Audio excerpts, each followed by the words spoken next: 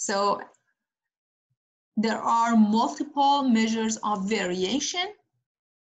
The simplest one is called the range. When you have quantitative data, the range is the difference between maximum value and minimum value. Note that when you find the range, you do not include the middle values. It's just two values in your collection. In example 1, we have two corporations. The first corporation salary is listed. The second corporation salary is also listed.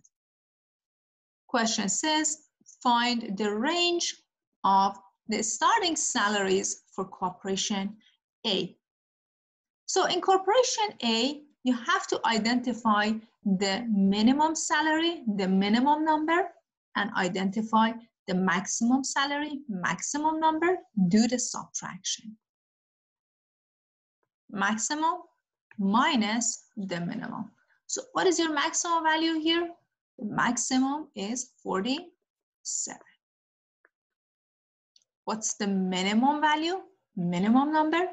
It is 37. So the range in the salary is 10 in thousands of dollars. This is your range.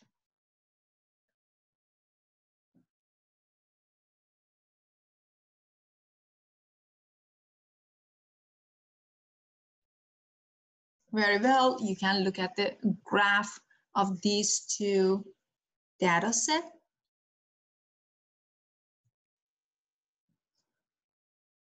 If you find the range of the second collection, maximum minus minimum, the maximum number here is 58. The minimum number is equal to 23. Very well. The outcome is 35. So the range of the second company is greater than the range of the first company. Now look at the graphs of these two companies. The range of the first company, 10. The range of the second company. So as you can see, the greater the range, you see more spread in your data. So greater range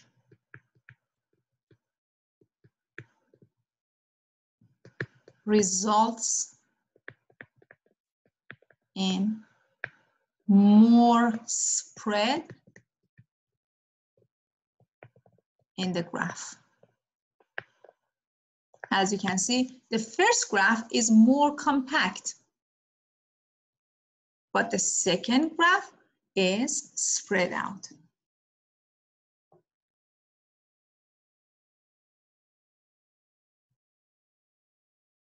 Very well, let us move on to the next page.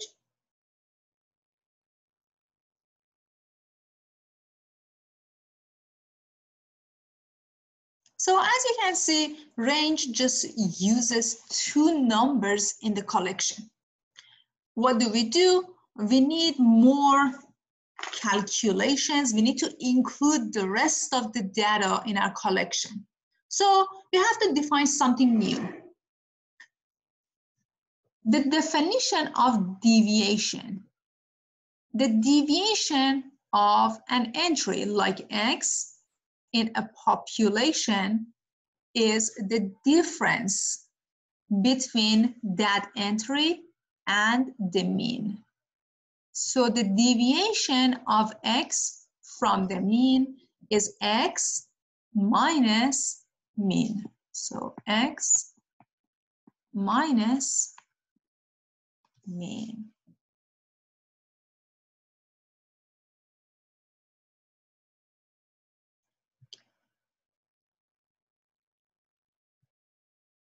For example, in corporation A, example 1, let us find the mean. The mean is the sum of all data divided by the total number of entries. So these are the information that you have: 41, 38, 39, 45, 47, 41, 44, 41, 37, and 42. You add all of these together, 415, divided by the total number of entries, 1, 2, 3, 4, 5, 6, 7, 8, 9, 10. So the mean is equal to 41.5, or $41,500 is the mean starting salary. Okay, now how do we find the deviation in each of these values? The deviation is defined as x minus mean. So 41 minus 41.5 is the first deviation.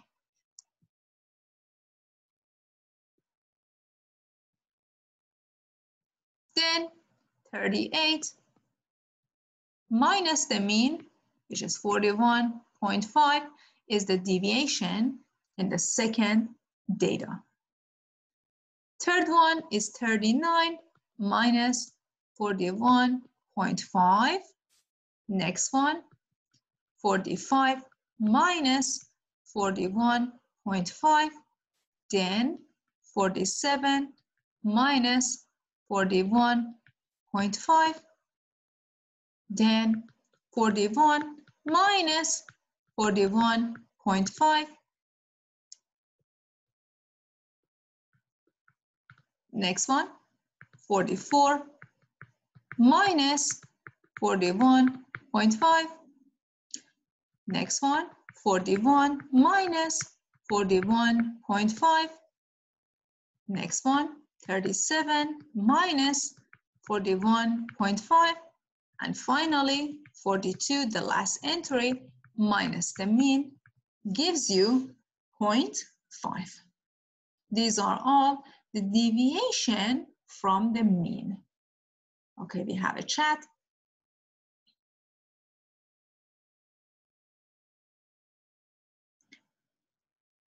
U symbol, where is U symbol, Bryce?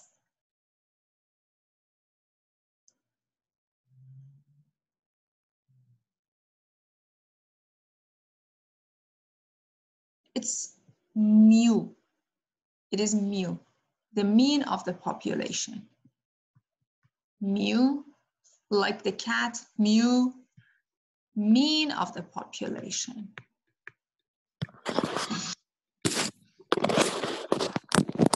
For population, we use Greek letters.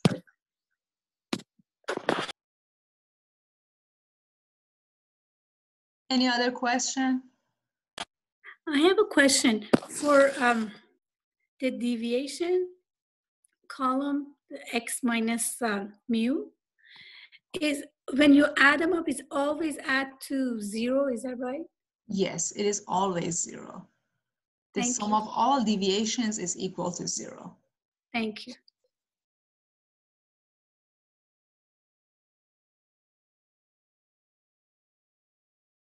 Very well.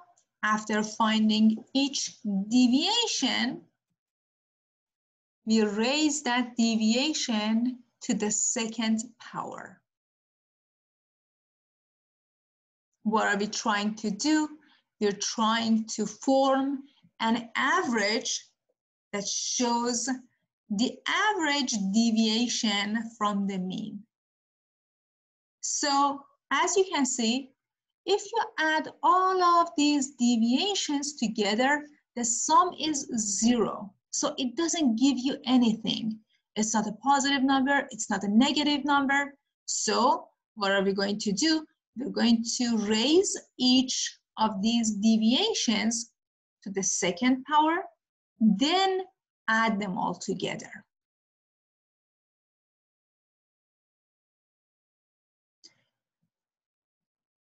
Then we divide that by n, the population size, and we define something that we call population variance.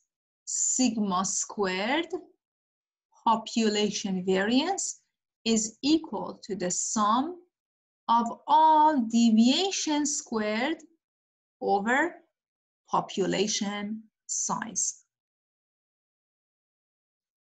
Since you're raising each deviation to the second power, the outcome is unit squared.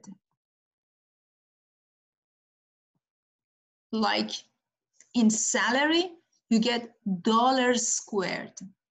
To get rid of this exponent, we take square root of population variance and we call it standard deviation.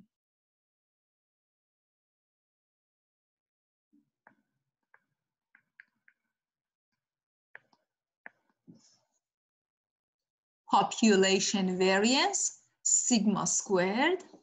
Population standard deviation, sigma, which is square root of variance. Please take your time, write these two down. Important formulas. For homework, for the exam, you're going to use your calculator to calculate population standard deviation.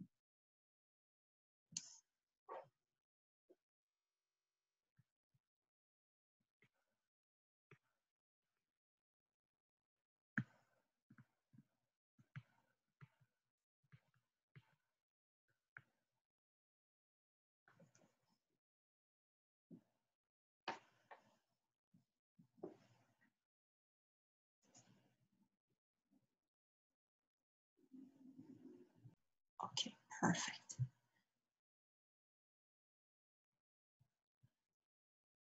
So there is guidelines for you how to calculate your standard deviation and your variance without using a calculator. Again, everyone, on the exam, I expect you to use your calculator to do these calculations.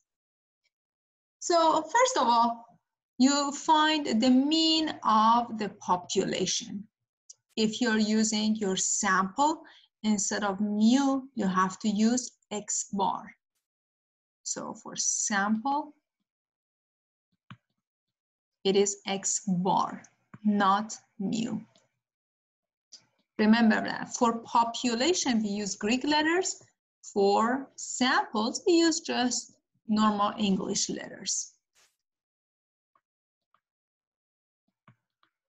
X bar. Then you find the deviation of each number from the mean. So X minus mu. If you're using a sample, you use X minus X bar. Next, you square each deviation. So you take the deviation, you square it. X minus X bar squared.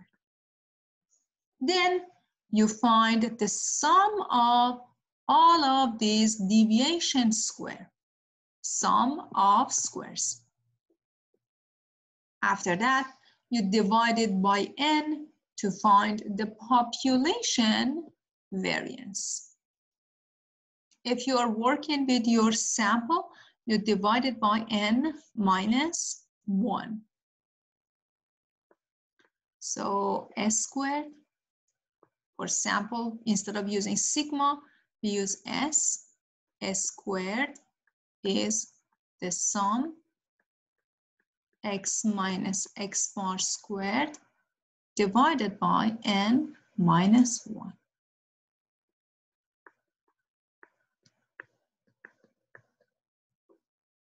And finally, you take square root of variance and you find standard deviation. Again, for your population, you use Greek letters. For sample, we use S.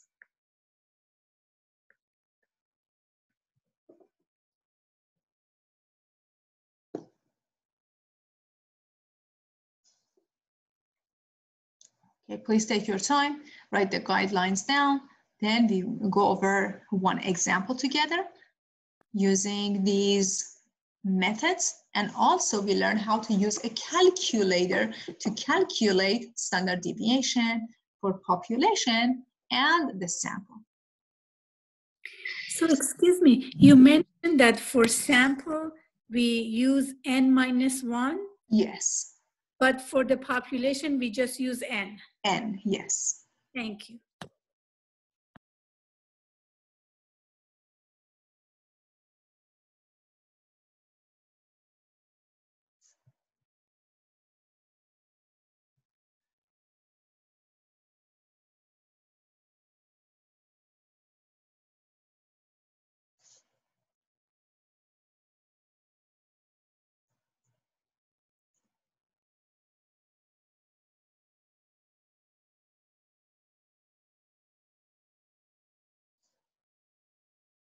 Very well. Let us take a look at this example. In first example, first company, corporation A, you found that the deviation for each of those data entries. In step 3, we square each deviation. So you multiply each deviation by itself to get deviation squared. So this 0.25 is nothing but negative 0.5 times negative 0.5. So negative 0.5 squared.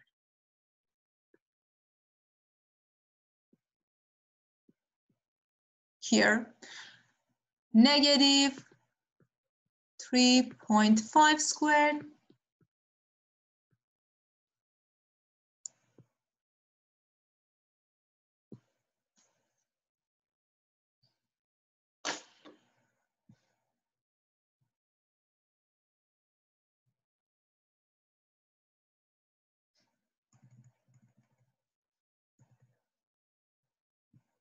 okay. So negative 0.5 squared, then negative 3.5 squared, then negative 2.5 squared, then 3.5 squared, then 5.5 squared, negative 0.5 squared, and you continue. Calculator has a built-in function. It does it very quickly.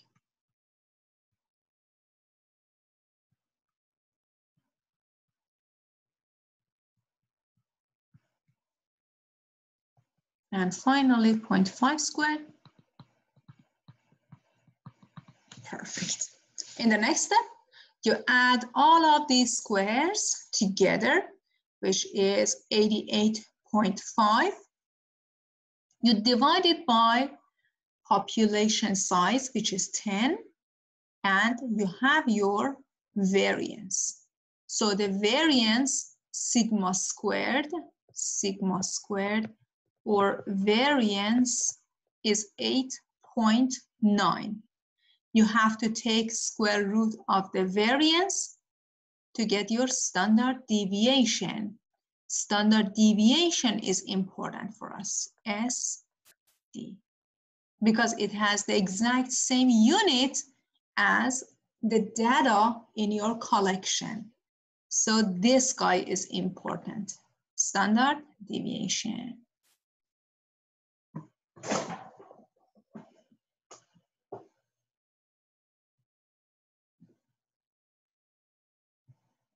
Please take your time. Then we watch a video together.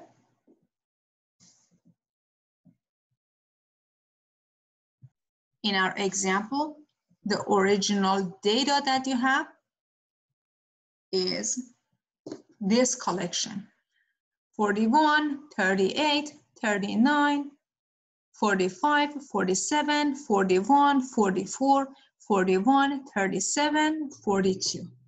Now I want you to follow the instruction on this video to use your calculator and actually calculate the standard deviation using calculator. So first,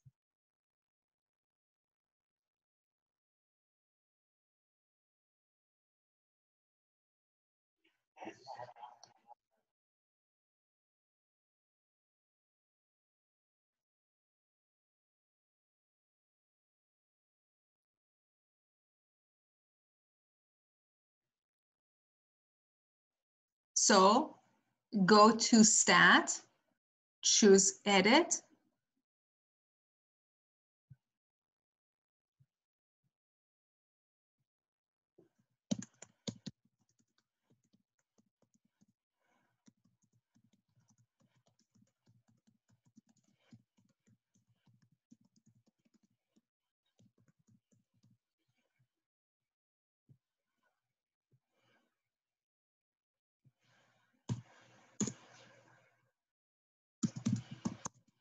Go to Stat, then Edit. Go to Stat, then Edit. Then enter your data, 1 by 1.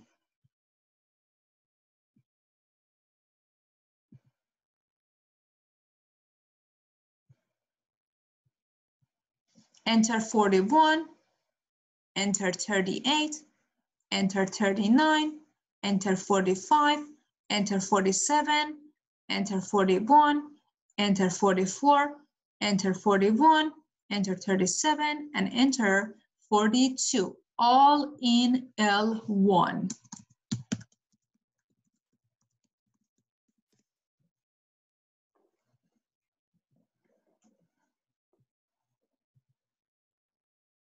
After that,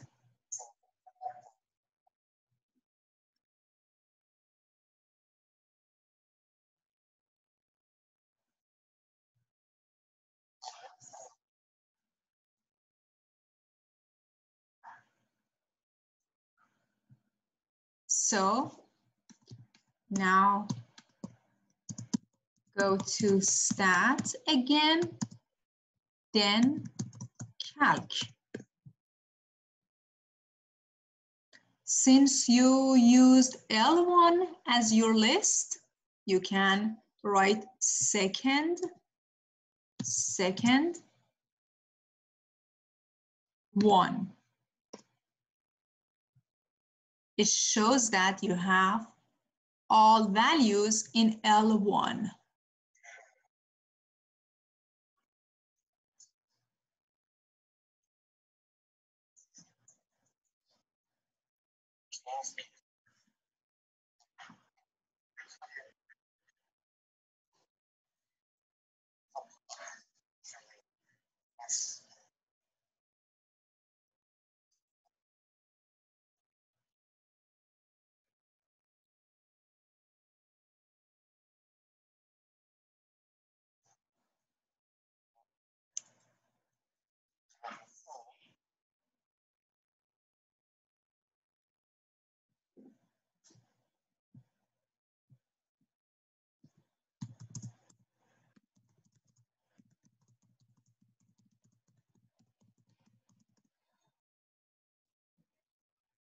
Very well.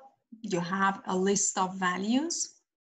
X bar representing, so X bar is sample mean.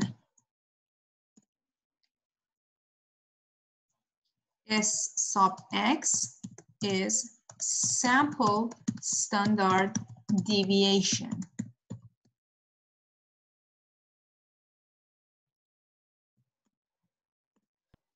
Sorry, would you please repeat it again?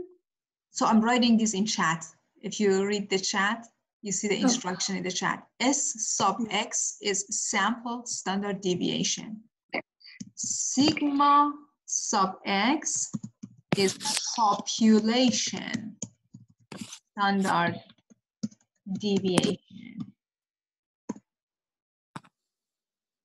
If the question says, hey, you have your population, the population is given in this question, you have to use sigma X for standard deviation. If the question says this is a sample, you have to use S of X as the sample standard deviation. That's the difference between these two, depending on the question.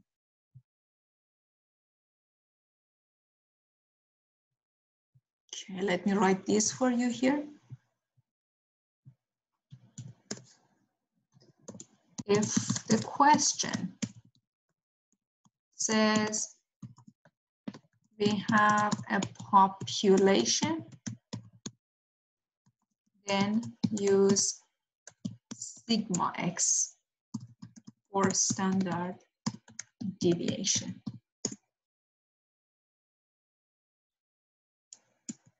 If the question or example says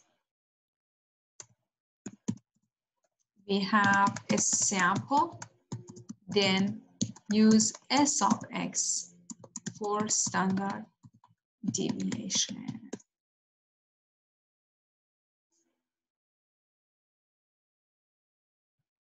Perfect. By using a calculator, you must get the exact same value as your standard deviation. Note that calculator doesn't give you variance. So let me write this note for you here. Note. Calculator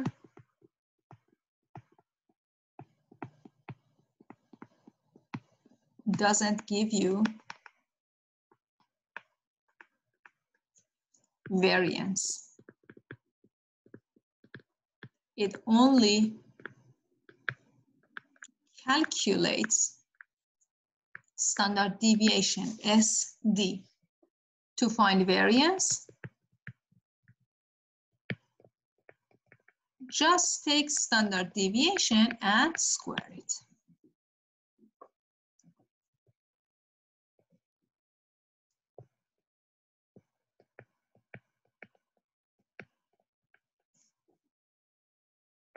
Your variance is standard deviation squared.